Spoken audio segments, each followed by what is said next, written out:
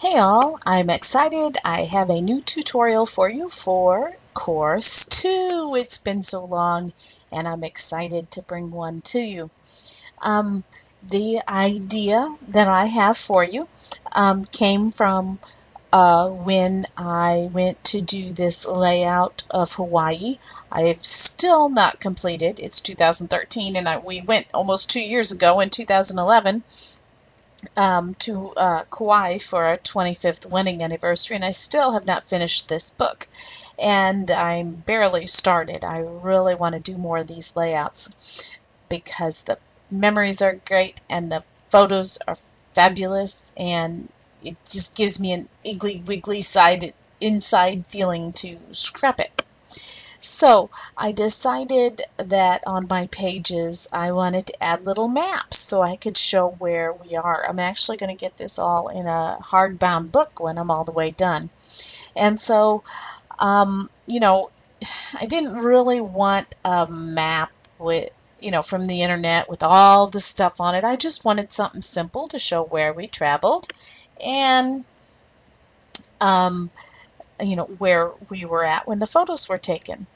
And so something simple. And so this here is an outline of the island, because if I had all the cities and something off the internet, that would be kind of distracting from the beautiful photo.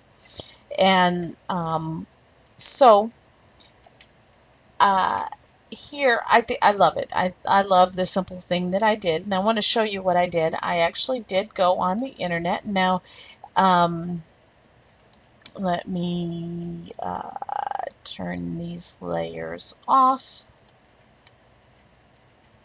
so I can kind of go back and redo what I did. So here is the map that I got off the internet. Now, of course, this is not copyright friendly.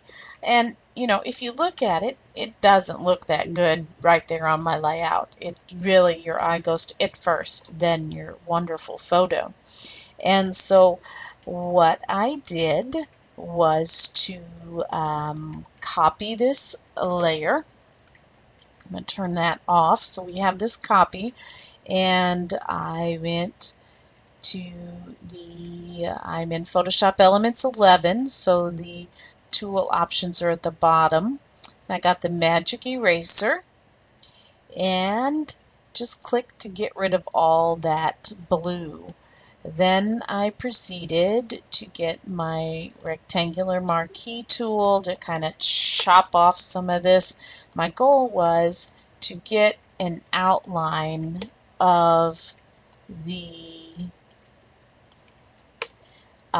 shape of the island, and I'm actually going to reuse this in many layouts. Now, I'm not going to take the full time to do this, but after that I went back to my regular eraser tool, and you see I got text in here, and so I just manually erased it all up to the edge. I'm going to go ahead and delete this and show you my final product. And so here is extracted around the edge. And then I simply held down my control key. We use this all the time in so many different tutorials. Held down my control key, clicked on the thumbnail of the layer to get marching ants around my shape. I'm going to click to create a new layer, and then went to edit. Well, first I picked a different color. I think I have the blue. I picked my foreground color, but edit stroke, I don't know, I had a blue originally. I don't know what I ended up with. I changed colors so many times. I believe I had about a 10, and I think it was on center. Do whatever you want. Click OK. Control D to deselect. We've done this in so many tutorials. Now I have my shape, and I can reuse that over and over and over. As simple as that to get that off the map. And now I have my shape, and I'm not really using the copyright friendly, non-friendly version, something that's not so distracting from my layout.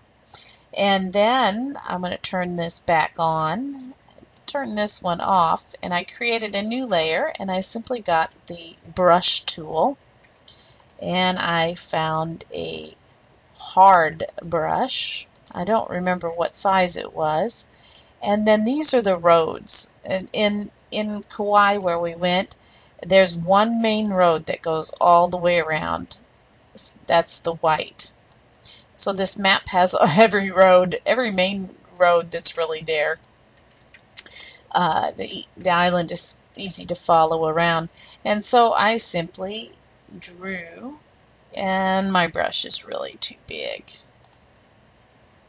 Reduce the size. I don't remember what size I had. I better figure that out. This is a better size. And then I simply drew along the road with the brush until we got where we saw this photo right here where we could see the ocean.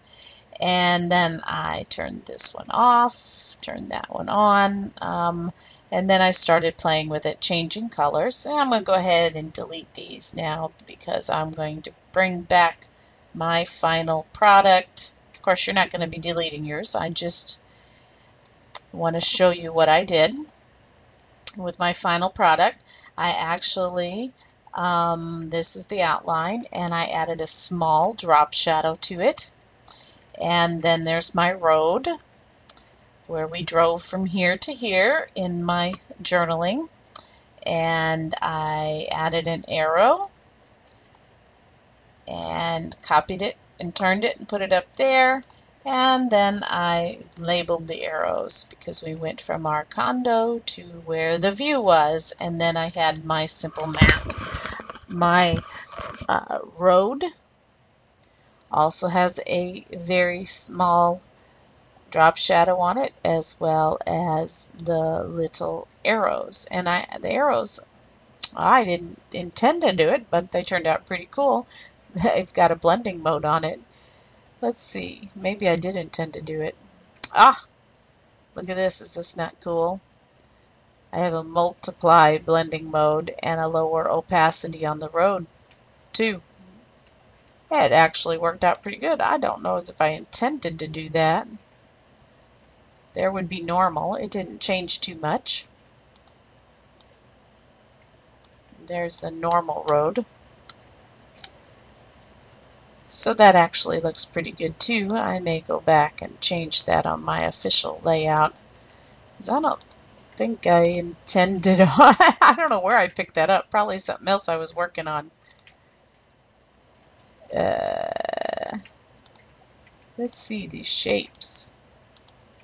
I don't know which way I like it better. I'm going to have to go back and forth and decide which way I like it better, with or without the blending modes. And my text was normal. So there it is. There is my map. And so that's what your lesson is for Course 2, is to create a map, outline, and mark your locations from your journaling and your story in your layout, and do it so it is copyright friendly. Have fun!